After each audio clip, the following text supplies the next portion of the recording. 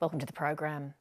Global megachurch Hillsong has been making unwanted headlines lately with allegations of misconduct as well as a criminal charge against its Australian founder Brian Houston. You might have heard me ask the Prime Minister about him last night. They're old friends. One of the striking things about Hillsong has been its phenomenal growth, extending to congregations all over the world. The church owns property worth millions of dollars, much of it held at arm's length behind a series of linked charities and trusts. Tonight we reveal how Hillsong has turned its popularity into an extensive international property portfolio. This report from Hagar Cohen with producers Alex McDonald and Raveen Hunjan.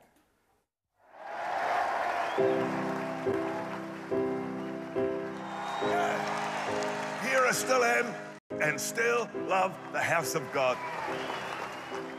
Hillsong Church has been touted as the biggest success story in modern Christianity, boasting more than 120 churches across 30 countries. You imagine if we can start raising a generation of people in countries like the Netherlands, or Belgium, or Germany, or France, or Russia, or Kiev. But Hillsong is also in crisis. Its co-founder, Brian Houston, is defending a criminal charge that he concealed his father's alleged child sexual abuse. Last month, Brian Houston stepped down as the church's global leader when it was revealed he behaved inappropriately towards two women. Now 7:30 can reveal how Hillsong built a property empire by taking financial control of other churches in Australia and abroad. Right at the beginning, we had to transfer all our funds to the Hillsong account. They controlled everything. This blending of business and religion creates a bunch of different conflicts of interests. One of the key objectives in the takeover by Hillsong is the acquisition of property and assets.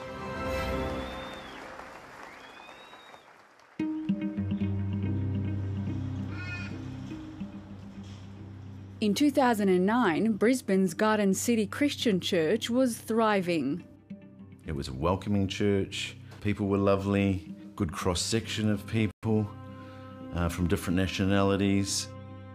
Later that year, Garden City began negotiating a merger with Hillsong, the nation's fastest growing Pentecostal church. The Garden City congregation voted overwhelmingly to install Hillsong founder Brian Houston as the senior pastor. We see Brian face up on the big screens, and everyone was encouraged to consider that as being the best possible choice for the church going forward. Lance Goodall was a vocalist at the old Garden City Church choir. It was perplexing, to be honest with you, only because there had been no reference to, would it be a good idea for Hillsong to be our hub or our family church? As well as the church itself, Garden City eventually transferred the ownership of more than a dozen Brisbane properties to a Hillsong charity. The million-dollar question, why? And then, of course, the pennies begin to drop. According to a church financial report, these assets were worth more than $12 million at the time. Elsewhere in Australia, in 2013 and 2014, two churches in Victoria decided to merge with Hillsong, with 3 properties transferred over. One of those properties was repurposed as a luxury rental. In 2015, this Gold Coast church also agreed to merge with Hillsong, transferring ownership and the mortgage on its church building. A year later, 2 churches in Darwin worth an estimated $2 million were transferred to Hillsong. In 2020, this church hall in WA worth an estimated $2.5 million was handed over to Hillsong with a small mortgage owing. As a registered charity, Hillsong doesn't have to pay taxes such as stamp duty as its property portfolio grows. It's not only properties that Hillsong acquired at no cost. 7:30 tracked down a church whose funds ended up under Hillsong's control. That's the baptism, actually.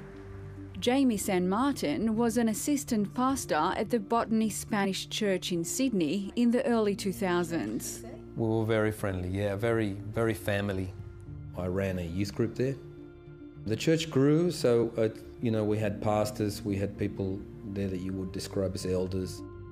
Jamie's church began looking for a partner to help manage their growing congregation.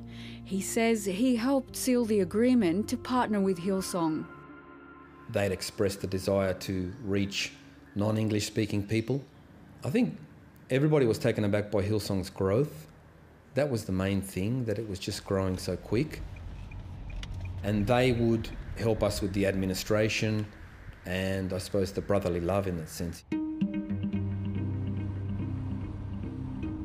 But the relationship turned out to be less about brotherly love and more about control, says Jamie. I felt that Hillsong was controlling us in terms of finances. We were starting to have real trouble accessing our own money. It's definitely, there was exploitation there. Yeah. Jamie claims Hillsong began dipping into the church's savings to fund other projects.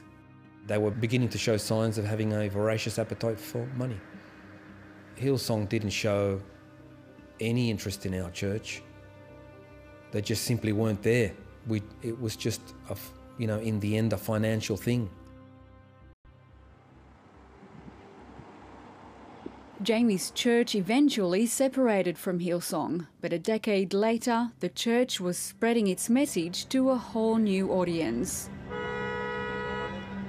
It's very uncommon for a charity to grow as fast as Hillsong did in America.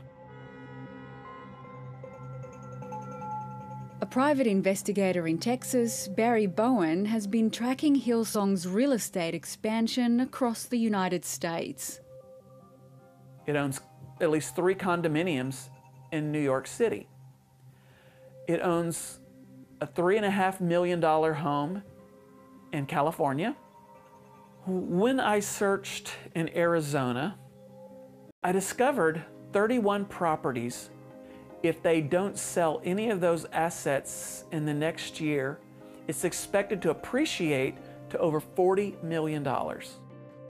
In Australia, it's been harder to track Hillsong's total assets, and that's because Hillsong keeps its Australian assets separate from church activities, using a web of interlinked charities and trusts. This is something that the average person would never find.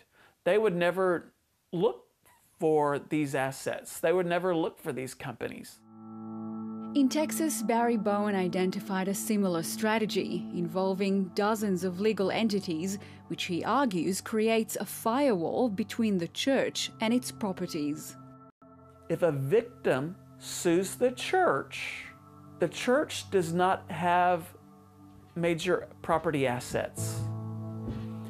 The church is limited in what it can pay for a judgment. This protects the church financially from large lawsuits. Wisdom builds the house. It's turbulent times for the Hillsong Church. Don't waste your The founder of the megachurch, Brian Houston, is facing misconduct allegations involving 2 women. That's what the Bible says. Since Brian Houston's resignation, 9 Hillsong branches in the United States have broken away from the church he founded. And now, for the first time, the lead pastors of another global offshoot have told 730 how they tried to sever ties from the Australian church. But in the end, they too handed over property and other assets to Hillsong. I felt like what Ukraine is feeling right now, it is an invasion from totally different country to get the assets of Ukraine into their own hands. What was the seed of taking Hillsong beyond the borders of Australia? Look, I think some of it was just opportunity that came our way. Funnily enough, our first ever overseas multi-site was in Ukraine, in Kiev. So that was our start there.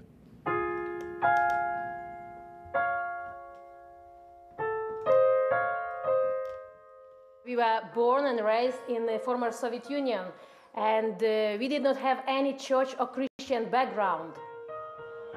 30 years ago, as the fledgling independent nation of Ukraine was emerging from the collapse of the Soviet Empire, Vera and Zhenya Kasevich started a small Pentecostal church in the capital Kiev.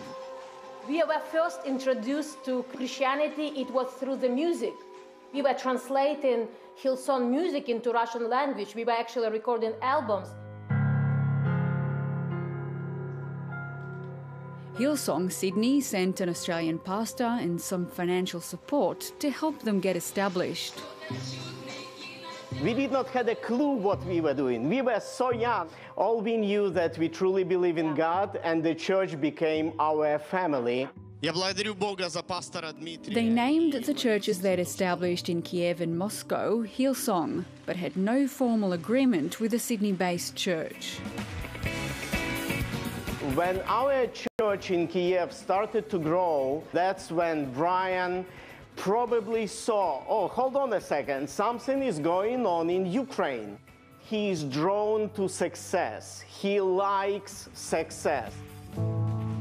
They claim Brian Houston began to challenge their independence and gave them an ultimatum: stand aside or Hillsong would set up a rival church in Kiev.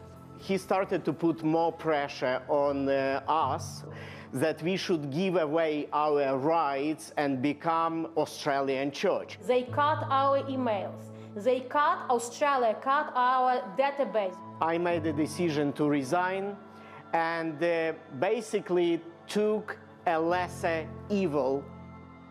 Zhenya and Vera chose to walk away and start a new life in the United States. But before they left, they were asked to sign a non-disclosure agreement, which would prevent them from attending the churches they founded or communicate with anyone from those congregations. Completely cut our relationship with them, with every person. And listen, that was our life, only family. From their new home in the US state of Florida, Zhenya and Vera show 730 a document that required them to hand over property and $230,000 in cash to Hillsong. They also claim they received threatening emails while trying to convince US immigration to grant them visas to emigrate to America. In one email, Hillsong's general manager writes that he can make things very difficult for them with the American authorities. In another, Brian Houston warns that Vera and Zhenya have a lot to fear and that his general manager has a lot of useful information for the US Embassy about the former Hillsong Kiev pastors. Basically, he said, this church is mine. I will make your life small like this. I will squash it like this. Brian Houston told 730 in an email that this account is a complete fantasy and that he made no threats about the USA Embassy. He says Hillsong has always invested in Hillsong Kiev financially. The Ukrainian pastors say they're finally free of Hillsong's control over their lives. We were quiet for 8 full years. 8 years we were quiet because only 6 months ago she got a green card and now we are safe. We are not afraid to tell the truth, and we want other people who were victims to have a voice. 7:30 sent questions to Hillsong Australia and its general manager, but we're yet to receive a response. The wait for the starting gun to be fired on the federal